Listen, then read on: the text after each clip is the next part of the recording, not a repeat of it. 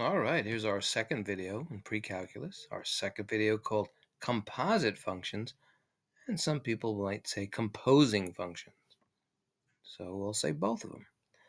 Basically, in simple terms, it's when you take two functions, I'll write it down here, like f of x and g of x. So let's just say we had f of x, and we had another function g of x, and you want to put them together. You're going to generate a new function, and we'll generate a new function. So that's what we're going to do. We're going to generate a new function. That's what composite functions are. And you'll see this symbol, like we'll have f, and then you'll have an open circle, g,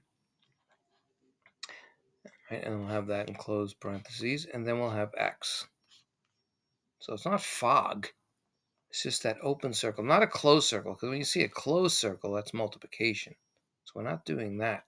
We're doing this. And I'll explain that. So let's get a clean page. All right, and let's say we had f of x equals x squared minus 6. And then we had g of x equals 3x. And then you saw something like this. You say g had this O there, right? Open circle, f.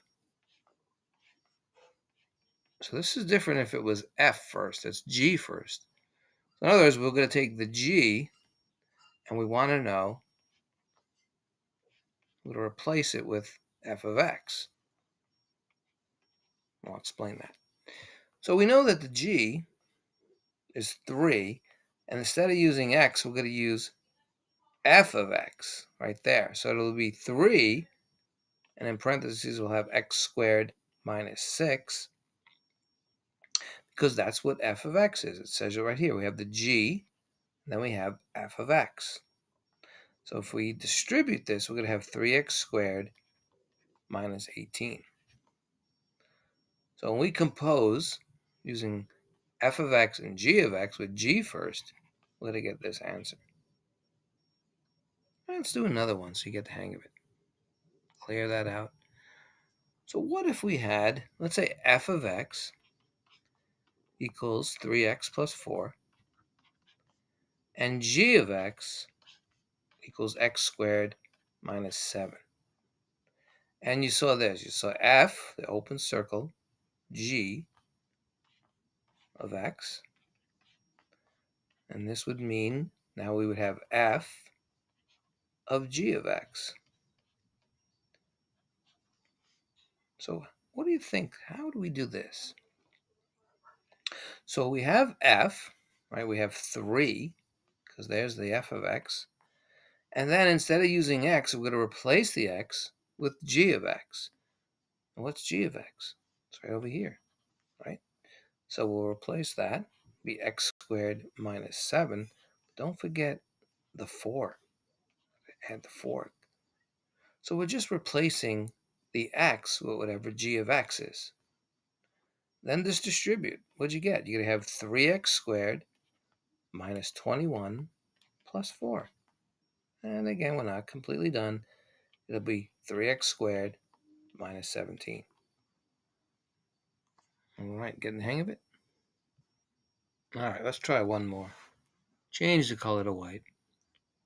And let's see if you can do this yourself. What if we had, f of x equals x plus 2, and then g of x, let's say was, let's say 3x. Now, you don't know what to do now, right? Because I didn't give you full question, right? Because I could have had g first. But if I said f, open circle, g, right? So we want to use the f first, right? So in other words, we're saying f g of x. But what if I said, what would this question be? What would be f g of 5? How would we do that? What do you think? Same concept. Well, first of all, let's find out what this is. All right, so if we say we're going to replace the x in f of x over here with 3x. So it's just going to be, we'll just have 3x plus 2. And then over here it says x is 5, g of 5. So we're going to say 3 times 5 plus 2. We'll have 15 plus 2. We'll get 17. There it is. Got our answer. All right. That's composite functions.